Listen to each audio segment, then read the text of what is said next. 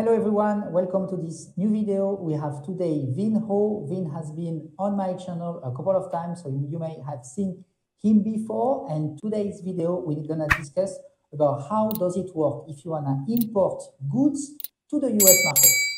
So Vinh, maybe let's start by your background because you've been running Amazon FBA businesses as well as dropshipping businesses, and you actually exit a business, meaning that you sold a business a couple of years ago. So you have a strong experience about doing e-commerce in the US market. So I'm very keen to learn about your journey, the challenges, as well as the key takeaway that you get through. Sure. So I started about 10 or 15 years ago with manufacturing in China.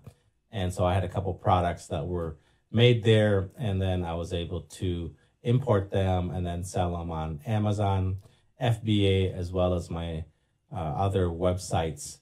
And then I moved on to Vietnam a few years ago. So I've been working and importing products through some suppliers that I have contacts with there. So moved from China to Vietnam with manufacturing and importing. Okay, great. So you have an experience from sourcing as well in Vietnam. Would you mind sharing with us some of the key challenges small business owner may encounter when they want to source and then import products to the US market? Sure. There are a lot of challenges if you can imagine working with anyone overseas. You know, you got time zone difference, and then you got the language barrier, and then you have to find the right product. You know, in your mind, you have something that you know what you want, but you have to communicate that with the other side. So that can be sometimes difficult. And the other issue is finding a reputable or someone you can rely on, a company or even a person that you can do business with. So that's always an issue. So those are the challenges. But I think the most important thing is finding a good person that you trust and someone that has the right product for you and that will deliver on your expectations. Okay, so from your thoughts, actually finding the key factory or the key supplier is one of the main challenges that we can encounter while sourcing in Asia and then importing in the US? Yeah, I think that's probably the biggest issue is building that relationship. Okay, great, Vin. So now I would like to go a bit further, and let's say you find and then you identify a reliable supplier that you can do business with. Let's say you do a test order and you want to now import products to the US. How does it work in terms of the regulation and then the compliance that you have to follow to be able to import legally? Generally speaking, most products that you want to resell, you can do that in the United States. So you don't need a special permit. You only need a permit or special authorization if you has something to do with health, agriculture, or chemicals that might be sensitive to import into the United States. But generally speaking, electronic products or other manufacturing products, maybe textiles or clothing or furniture, you really don't need a permit for anything like that. So basically, you would work with your supplier to get samples. So maybe 5, 10, or 100 samples of something. And then once you are satisfied with that, then you would confirm back with the supplier that they could produce a larger amount. So first step is getting the samples in your hands, and then later on you can order a larger quantity. And then if it takes or requires a container, a 20-foot or 40-foot container, then you would need a freight forwarder. And you can either look that up on your side to find a freight forwarder, or the supplier sometimes has some contacts that he can suggest to you.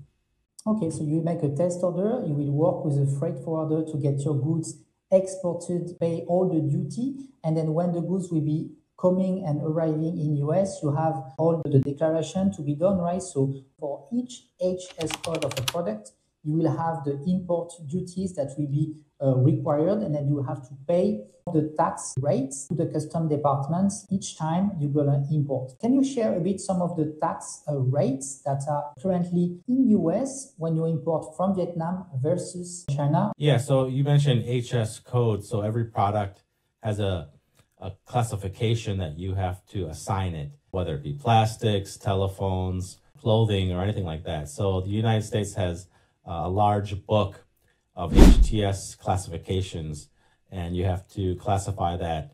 You yourself don't have to do that, but generally speaking, your customs broker or a freight forwarding team or somebody on that side would help you classify the product. And then depending on the product and the relationship between the United States and Vietnam, or whatever free trade agreement you have with your country to Vietnam or to China, that will dictate the duty or the tariff that you would pay on certain products. So they're generally low, maybe 1, 2, 3%, 6% of duty, but it really varies on the product and the way the product is classified. So that should have some kind of impact. For example, if you get a container of $20,000 worth of furniture, there might be a 4% or 3% tariff or duty that you must pay on top of that if you're importing to the United States or your home country. Okay, so this 3 to 4% are if you are importing from Vietnam, but now if you import products from China, what are roughly the rates that you can expect? So China, generally speaking, might be a little bit higher because of the Trump trade war that was instigated in 2018. So across the board, there could be 15 or 20% increase in duty, and that could affect toys, electronics, clothing, or even furniture. So it really depends on certain products. Okay, so definitely now we understand how and why many companies are actually looking for alternative sources. They used to manufacture a lot in China, but they will go more to other markets such as India, it can be Indonesia, it can also be Vietnam for specific product categories. And then in the end, they will have a lower tariff when they will be importing goods in the US. You touch an important point, Vin. It's about a licensed broker that will be working on your behalf in the US to help you do all the paperwork and all the compliance for your company. Can you share a bit more about how do they work and how you can approach such professional? If you're starting off small or if you're an established importer, if you regularly import products from Vietnam, China, or abroad to the United States or to your home country, then it helps to work with a customs broker, and they can be easily found. You can find a listing of a customs brokerage near your city. They generally operate out of ports. So I live in Florida, so maybe Miami or Tampa, or even on the West Coast in California, you can find customs brokers, or generally speaking in any large city. So they can help you do the paperwork and import products on your behalf. So there would be the IOR, or the importer of record. So they would take care of the duties, they would pay that to the government, and then later bill you, and they would help clear products into customs into the United States. So that's their role. You don't necessarily have to have a customs broker. It just makes doing business easier. If you're just maybe starting and you want to import and try your first container or less than a container, then you really don't need one. Maybe you can work with your logistics provider, your freight forwarder. They might have someone internally to help clear those goods for you. Okay, great, Vin. So good insights about how you can leverage a business by having a grounded agent, licensed broker that will be working on your behalf to help you streamline your import products to the US.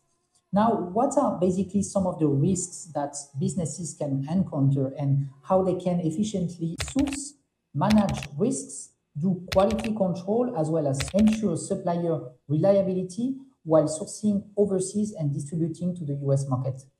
Yeah, that role usually comes in the form of a sourcing agent or quality control on the other side. So if it's in Vietnam or China, they're usually based there. So partnering with that type of enterprise is very, very important, as you mentioned, because you have to have the quality control checks, you have to have the sourcing, you have to have the logistics. So someone you trust over in country plays a big role. And that's generally, you can find that through search, through Google, or through recommendation. But yeah, that plays a very, very important role.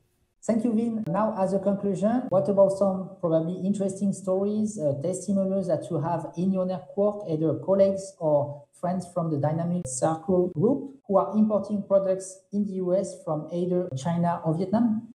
Yeah, so I think mostly the successes have come from China in the past. Vietnam is still new, and not so many people are maybe individuals anyways, or small businesses have the contacts to import from Vietnam. The only ones I know of around me now are maybe importers of pottery, of home and garden products in Florida. They source from Vietnam. Otherwise, my individuals or some business people, they did very well from sourcing from China and then selling on Amazon. And so they did that pretty well. And then other people I've heard of maybe have bought clothing or textiles in Vietnam. So that's the other successes that I've heard are dealt around me. Okay, thanks a lot, Vin, for your insight today and tips how to effectively import products to the US. I will leave below in the description more information about your website and your YouTube channel so people can reach you out more effectively and engage with you for further discussions. All right, thanks, Guillaume. Thanks, mate. Bye-bye.